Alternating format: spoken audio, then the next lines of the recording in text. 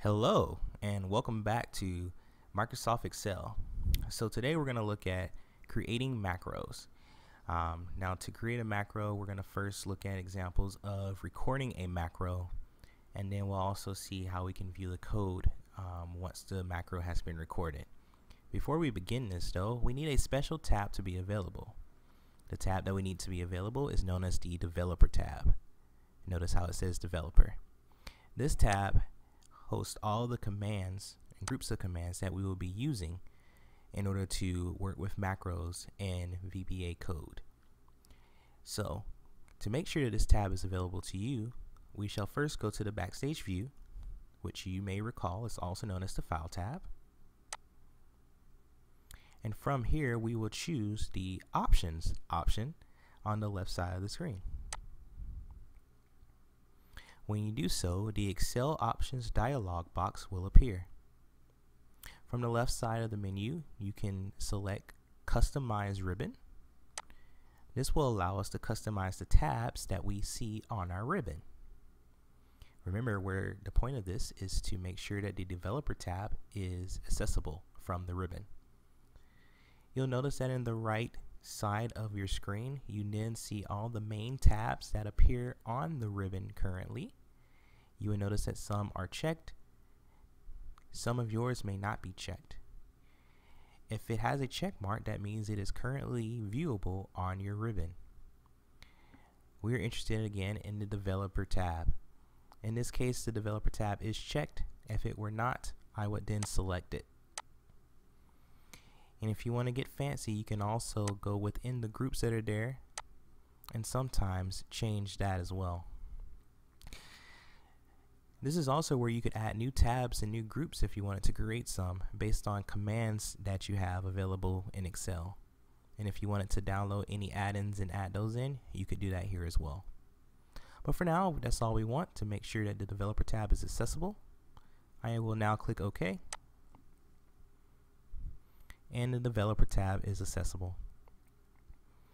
So before we begin recording a macro, remember with programming, you must first describe the problem or denote the problem that you want to accomplish or fix. In this case, I will just like to change this color of a selected cell to be the color blue. So in order to perform this task, I now need to make a plan. Remember, that was step 2 of programming. In order to make a plan for changing the color to blue, I know that if I want to change cell A1 to blue, with it being the active cell currently, I would first go to the Home tab, and then in the font group, I would select the drop down option for the fill color, and I would select the color blue. Now it would be whatever blue I would like to use. There's dark blue here, there's blue, and then there is also a light blue. I'm just going to select blue. And now the active cell's color has been changed to blue. So not only have I made my plan, I have practiced my plan. This will be very important because we are going to be recording a macro. And anytime you record something, unless you're trying to record spontaneous actions, you always like to have a plan before you record. Think of it as an actor coming on the screen. Would you rather that Brad Pitt improv, or would you rather for him to follow the script that the director created? You probably would prefer for him to follow the script because he's probably not as funny if he doesn't. Anyway, now that we know exactly the plan of action that we shall follow in order to solve the problem of taking our active cell and making it blue, I will then clear the fill that is here. And the only reason is just to reset it back to what it was, because now that the stage has been reset, we shall now perform the action that we want to in order to solve the problem. Remember again, we are changing the active cell to blue, and we have our plan and action to do that. So now we are ready to record. If we go back to the Developer tab, you will notice that we have 4 groups here. The 2 groups that we'll be looking at will be the Code group and the Controls group. The Code group is where we will host our macros and begin recording them, and also make some changes to them, such as security, and also if it will be whatever we record is relative or is absolute in reference. You've already discussed absolute and relative references in regards to cells when you were doing functions and formulas. It is no different here. Controls we will look at when we are adding controls such as buttons or text box editors or other form controls that we may want to have, and also how to view the code that is currently attached to macros that we have created or that may be assigned to various controls. For right now, again, we're just recording. So I am going to select record macro. I should only select record macro if I am ready to record. In this case, I am ready to record. Remember, we are going to make the active cell fill color blue. I select record macro. Before I begin, it asks for my macro name. You want to give your macro name a obvious name that denotes what exactly your macro is doing. In this case, this is going to make our active cell blue. So I am going to call it make me blue. Now I actually just typed a mistake, because when we record a macro, you cannot have spaces. It must be one whole word. You also cannot use certain special characters. Now, in order to make a appropriate name in this case, dependent on where you are, a lot of coders will do a hump case, which means you start off with your first word, your second word you have a uppercase, and then your next word you have an uppercase to denote that you are changing the word. Other people will sometimes use underscores. Notice that the next option is to create a shortcut key. You may be used to whenever you copy, you use Control-C, and when you paste, you use Control-V. When you cut, you use Control-X. When you save, you use Control-S. This is the type of shortcut key we were talking about. You also can decide where you're storing this. We're going to store this onto this workbook, which is already selected. Other options would be to a new workbook or to a personal macro workbook. The last thing is a description. A description is always great so that you know exactly what your code is doing. In this case, we are going to again be making the active cell blue.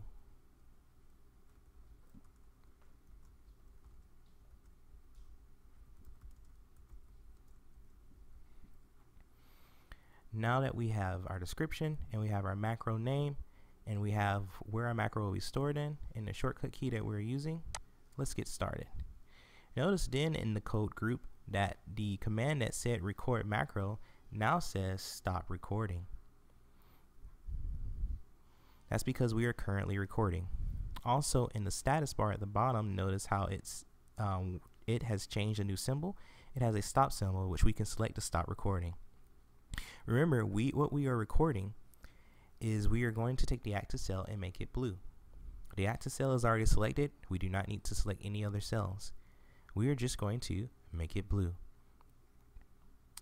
Whenever you're recording a macro, it records everything that you do, every step and changes that you make. So if we were to select another cell and then select A1 again, it will record that. That is why it is important in this instance to not select anything else. All we want to do is make the active cell blue. So as we practiced before, we'll follow our script. We go to the Home tab. In the font group, we select the fill color drop down. We then select the color blue. With the color blue selected, we have completed the work that we wanted to do. So now we will start recording. I can go back to the developer tab, or I could select stop recording from the status bar. But in this case, in the developer tab, I will go back to the code group and select stop recording. Once I have done this, if I were to click macros, you would see make me blue is there. If I select another cell now, any cell, and I go to macros command, I click run, it shall now make it blue, no matter what. If I had created a shortcut key for it, I could use the shortcut key in order to make any active cell blue. Notice because I said active cells, if I select multiple cells, they are now active. And when I run my macro, it changes all selected cells to blue. Now the cool part about this is that not only have I recorded a macro that will make any active cells blue, I also can see the code that is created in the background as if I had typed out the code myself. If I go to macros, I can click edit. In doing so, Microsoft Visual Basic for Applications open. Visual Basic for Applications is also known as VBA, and you may hear it called VBA throughout this course. You see that a subroutine or a function has been created known as Make Me Blue, which was the name of the macro we gave it. In green text with quotations at the front of the lines, you will notice that we have the name of the macro, Make Me Blue macro, and the description that we typed in earlier, makes active cell blue. This green text with the quotes in front of it is known as comments. Comments are great because they help describe exactly what is going on in your code. A lot of users use it to document what is happening before you actually have the code written, such as in this example. But also, comments are often used above lines of code to denote to future users or future coders exactly what is happening in the code at that point in time. But as you see here, basic is pretty basic to understand. For instance, we took active cells that were currently selected and changed them to be blue.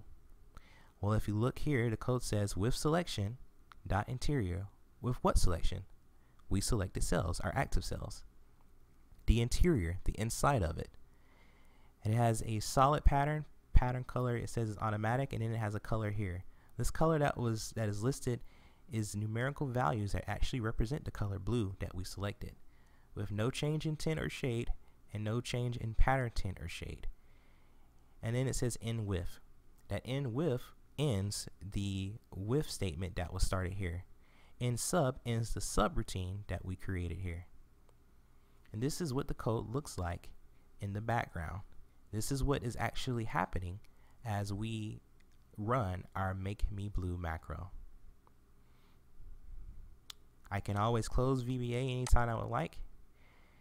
And instead of going through the code group under the developer tab and selecting macros and selecting edit, what I can do instead is under the controls group, I can go to view code, and underneath modules 1, if you've created multiple modules, you may see it under a different module, but it will show the macro that I have created. The last thing that may be useful to you is creating buttons and assigning macros to those buttons to perform the tasks that your macros are programmed to perform.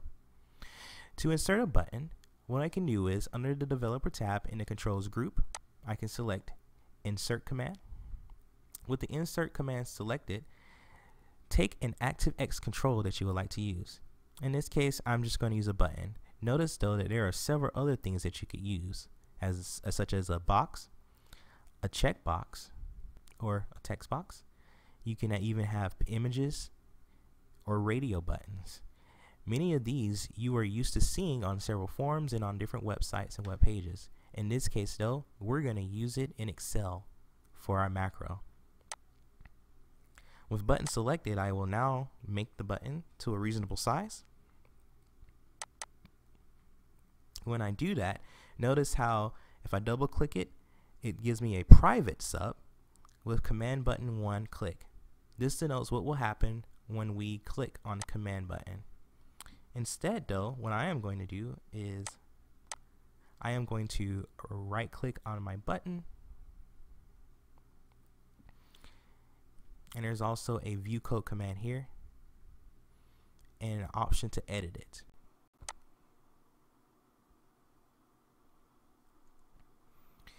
And what we're going to do here is we're going to select that edit option so that we can change the name. Imagine that if we were to leave it saying command button 1, that may be confusing to someone that is expecting the button to make the selected values blue. So instead, what we would like to do is we are going to change the text to say make blue. Of course, we could just call it blue. We could call it change cells to blue. We could call it whatever we would like to. This is just a name for the button so that the user knows what exactly the button does. Select our button, and we can double click as we did before to bring back up Visual Basic for Applications, or as I told you, also known as VBA. We would like for when this command button 1 is clicked, we would like for it to use the Make Me Blue macro that we created earlier. In order to tell it that, we must type the name of that macro. Now, of course, if you did not remember what it was called, you could look it back up. In this case, we called it Make Me Blue. And we will denote to VBA that we are calling that specific function by typing its name out here, make_me_blue. And it will then look for it within the modules to see what does the Make Me Blue macro do. Now at this point, most times people would like to save their files, but we don't have to do that. We can go to File and go to Close and return to Microsoft Excel. Of course, you could close it also by using the X in the upper right hand corner. But I would like to show you what this does when we click File and go to Close and return to Microsoft Excel. So we do that and we are back in Excel. Now let's check to see if our button works. So I selected I-12 and I'm going to click on the Make Me Blue button and it makes it blue. So as you can see, it works. Now let's try checking the macro. As you can see, we check from the macro and it still runs perfectly fine. And that is it for creating macros in Excel. So we recorded a macro. We first described the problem that we wanted to accomplish and achieve and take care of. We made a plan. We were then able to record based off of that plan, and we saw that it creates the code in the background in Visual Basic for Applications for us in VBA. We were able to test it and make sure that it worked, which it did. We didn't have any issues, so we didn't have to go back and debug anything. We created documentation when we initially created the macro. When we entered in our description, and we saw that it automatically put the comments into the macro for us in the code. And if we wanted to make any changes for the future, we could add more buttons to do more things. We could even have a button that would say create a clear or a no fill into selected cells. So that is it for creating macros. You can do this in any Microsoft Office application, but this is an example in Excel.